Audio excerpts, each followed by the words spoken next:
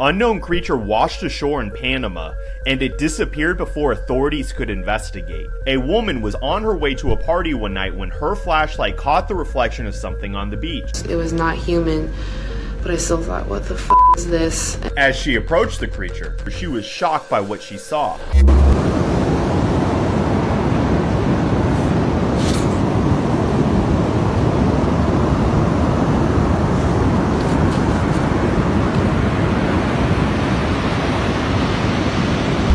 Here's where it gets wild. And I thought, oh shit, do I need to go find someone? So she rushed to the party to show her friends what she just found. And everybody was shocked by the video, so they decided to go back to the beach the next day. And that's when they noticed the creature disappeared. According to the witness, one of two things could have happened. We don't know if it washed away or someone took it. Here's the worst part. I ended up researching monkeys local to the area, and none of them were the same size as the one that we saw in the video. And because it disappeared, we'll never know what it was.